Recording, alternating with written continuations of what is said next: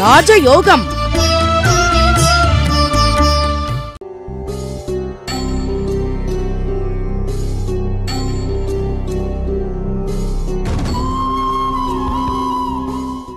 ஓம் ஸ்ரீம் தத்புருஷாய வித்மகே வக்கரதுண்டாய தீமகி தன்னோ தந்தி பிரசோதயாத். ஓம் ஆதித்யாயஷ சோமாய மங்களாய புதாயஷ குரு சுக்கர சனியப் யட்ச ராகவ கேதவ நமக. உலக மக்கள் அனைவருக்கும் ராஜயோக அன்பு வணக்கம். அன்பு பாக்கியவான்களாகிய உங்களை குரு பயிற்சி சிறப்பு நிகழ்ச்சியில் சந்திப்பதில் மிக்க மகிழ்ச்சி.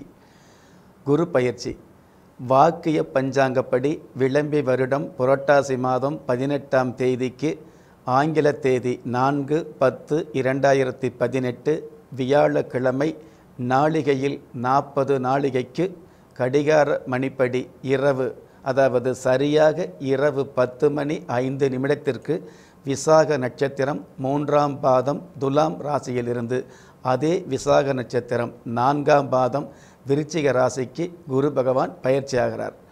இந்த குரு பயிற்சி அப்படிங்கிறது பார்த்திங்கன்னா நிறைய பேர்த்துக்கு மகிழ்ச்சியாக இருந்துக்கிட்டு இருக்கும். நம்ம ஜாதகத்தை நம்புகிறோமோ இல்லையோ, சாமியை நம்புகிறோமோ இல்லையோ, என்ன தான் சொல்கிறாங்க இந்த குரு பயிற்சியில், நம்ம ராசிக்கு என்ன தான் நல்லது சொல்லுவாங்களா அல்லது கெடுதல் சொல்லுவாங்களா அப்படின்னு நம்பிக்கை உள்ளவங்களும் நம்பிக்கை இல்லாத பாக்கியவான்களும் கேட்டு தெரிஞ்சிக்கக்கூடிய ஒரு அற்புதமான கிரகமாக அணுகிரகமாக இந்த குரு பயிற்சியுடைய ஒரு அமைப்பு இருந்துகிட்டு இருக்குதுங்க.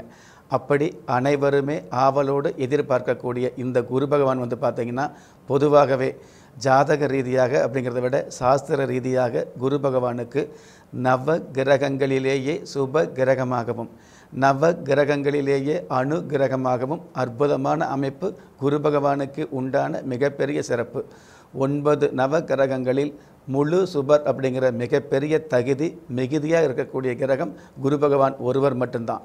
ஒருவர் ஜாதகத்தில் குரு பகவான் ஒருவர் மட்டும் நல்ல நிலையில் இருந்தார்னு வைங்களே, அந்த ஜாதகர் இந்த உலகத்தில் எவ்வளவு பெரிய பிரச்சனை வந்தாலும் அந்த பிரச்சனைகளிலிருந்து ஜெயிச்சு விடுத்து வந்து தனிப்பட்ட முறையில் கர்ஜனையோடு, அதாவது எவ்வளவு பிரச்சனைகள் இருந்தாலும் அந்த பிரச்சனைகளை சமாளித்து கர்ஜனையோடு வலம் வரக்கூடிய பாக்கியம் இந்த குரு பகவான் மூலமாகவே நிச்சயமாக கிடைக்குங்க. அப்படிப்பட்ட இந்த குரு பகவான் மன்னவன், பொன்னவன், தனகாரகன், புத்தரகாரகன், இந்த மாதிரியான பல்வேறு சிறப்புகளுக்கு தகுதியானவராக இருந்துகிட்ருக்கிறாருங்க. பொதுவாக திருமணம் பண்ணுறதுனா கூட பார்த்திங்கன்னா ஆண் பெண், அதாவது பெண்ணுக்கோ அல்லது மாப்பிள்ளைக்கோ யாரோ ஒருவருக்கு குருபலம் இருக்கணும் அப்படிங்கிறது சாஸ்திர விதி. ஏன் குருபலம் இருக்கணும் அப்படின்னு சாஸ்திரம் சொல்லுது அப்படின்னா, பொதுவாக குருபலம் இருக்கும் பொழுது திருமணம் பண்ணணும்னு வைங்களே, அந்த குடும்பத்தில் இடையில அதாவது வாழக்கூடிய வாழ்க்கையில் பிரச்சனை வேணால் வரலாம், ஆனால் எக்காரணத்தை கொண்டும் பிரிவு வராமல் காக்கக்கூடிய மிகப்பெரிய வல்லமை இந்த குரு பகவானுக்கும் குரு பலத்திற்கும் இருந்துகிட்டு இருக்குது. ஜாதகம் பார்க்கும்போது நிறைய இடத்துல சொல்லுவாங்க இல்லையா, குருபலம் இருக்கும்பொழுது திருமணம் பண்ணுங்க, இந்த பொண்ணுக்கு குருபலம் வந்தாச்சு திருமணம் பண்ணலாம் அப்படிங்கிற மாதிரியான நிறைய இடத்துல சொல்லுவாங்க. இன்னும் சில இடத்துல ராசி பலன் சொல்லும்பொழுதே இப்போ குருபலம் வந்தாச்சு, குருபலம் வந்தால் திருமணம் நடக்கும் அப்படின்னு சொல்லுவாங்க. என்னுடைய அதாவது பணிவான வேண்டுகோள் என்ன கேட்டிங்கன்னா, குருபலம் அப்படிங்கிறது 5 வயதில் உள்ளவருக்கும் வரும், 50 வயது பெரியவருக்கும் வரும், 80 வயது முதியவருக்கும் வரும். அதனால் குருபலம் வர்றவங்க எல்லாமே கல்யாணம் பண்ண முடியும் அப்படிங்கிறது சாஸ்திர விதி கிடையாது. திருமண வயதில் உள்ளவர்களுக்கு குருபலம் வரும் பொழுது திருமணம் பண்ணலாம், குடும்பம் அமையும் அப்படிங்கிறது சாஸ்திர விதி. அந்த விதியை இந்த நேரத்தில் எடுத்து சொல்ல கடமைப்பட்டிருக்கிறாங்க. அந்த மாதிரி இந்த குரு பகவான் ஒருவர் ஜாதகத்தில் ஆட்சியாகவோ உச்சமாகவோ அல்லது சுப கிரகங்களுடைய அனுகிரகத்தோடவோ இருந்துன்னு வைங்களே, உங்களுடைய வாழ்க்கையில் எவ்வளவு துன்பம் வந்தாலும் அந்த துன்பங்களை துடை தெரிந்து இந்த உலகத்தில் மிகப்பெரிய உயரங்களை சந்திக்க முடியும் அப்படிங்கிற விஷயத்தை இந்த நேரத்தில் நீங்கள் உறுதிபட தெரிந்து கொள்ளலாம். உங்களுடைய வாழ்க்கையில் அந்த மாதிரியான நிகழ்வுகள் வரும் பொழுது, அதாவது மகிழ்வான நிகழ்வுகளை சந்திக்கக்கூடிய வாய்ப்புகள் வரும் பொழுது இந்த குரு பகவானுடைய அருமை உங்களுக்கு பெருமையாகவே தெரியும். இப்போது இந்த குரு பகவானை பற்றி நம்ம தெரிஞ்சுக்கிறது அப்படிங்கிறத விட, பொதுவாகவே இந்த குரு பகவான் ஒரு ஜாதகத்தில் தான் இருக்கிற இடத்தை விட பார்வை செய்யக்கூடிய இடத்திற்கு பலன் அதிகம் அப்படிங்கிறது சாஸ்திர ரீதியாக சொல்லப்பட்டுள்ள சாஸ்தாங்கமான உண்மை. அந்த வகையில் குருவுடைய பார்வை அப்படின்னு எடுத்துக்கிட்டிங்கன்னா, குரு எந்த ராசியில் இருக்காரோ அந்த ராசியில் இருந்து 5, 7, 9வது இடங்களை வந்து பார்வை செய்வார்.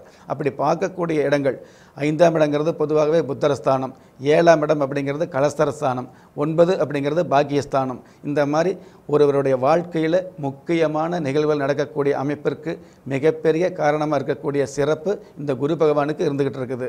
அந்த மாதிரி குரு பகவான் பார்வை செய்யக்கூடிய இடங்களுக்கு வந்து பார்த்தீங்க அப்படின்னா பலன் அதிகம், அதே மாதிரி நல்ல சுபபலன் அதிகம் அப்படிங்கிறதை நம்ம தெரிஞ்சுக்கலாம். இப்படியெல்லாம் சிறப்பு பெற்ற இந்த குரு பகவான், இந்த மாதிரியான சிறப்புகளுக்கு தகுந்த இந்த குரு பயிற்சி 27 நட்சத்திரங்களை உள்ளடக்கிய 12 ராசிகளுக்கு எந்த மாதிரியான பலாபலன்களை வழங்குவார் அப்படின்னு நம்ம தெரிஞ்சுக்கலாம். அதற்கு முன்னாடி இந்த குரு பயிற்சி ஆகக்கூடிய இந்த காலகட்டங்களில் பொது பலன் எடுத்து பார்த்தோம் அப்படின்னா நாட்டுக்கு கண்டிப்பாக இந்தியாவில் வந்து நாட்டு நடப்பு சம்பந்தப்பட்ட விஷயங்களில் வந்து ஓரளவு மாற்றங்களை கொடுக்கக்கூடிய அமைப்பில் இந்த குரு பயிற்சி அமையும்.